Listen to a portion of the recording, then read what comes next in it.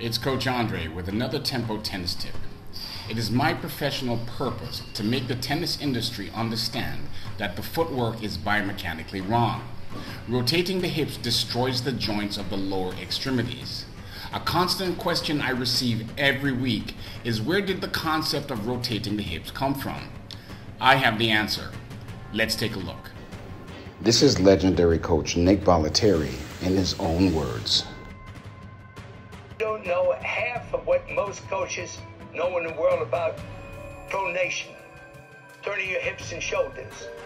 The dynamics of the stroke, centrifugal force, I don't know I don't know anything about that. I wanted to come across loud and clear. I did not think about things.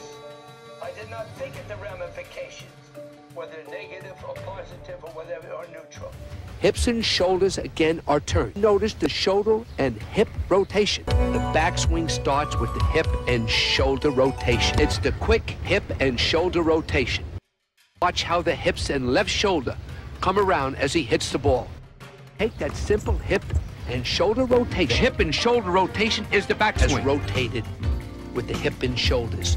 Good hip and shoulder rotation. Quick shoulder and hip rotation. Good hip and shoulder rotation. The hip and shoulder rotation must be positive. Have that hip and shoulder rotation, you've got that short swing. If you notice the hips and shoulder rotation that we've been talking about. I made some mistakes. I don't even call it a mistake. I made those things impromptu. To solve the problem, we must first admit that there is one. The injury list of the players of the past 30 years, including Andre Agassi, who is featured in the videos, are the first indicator that the technique is wrong. Then there's the science, which until now has not been applied. I'm here to help. Tempo tennis. Every step counts.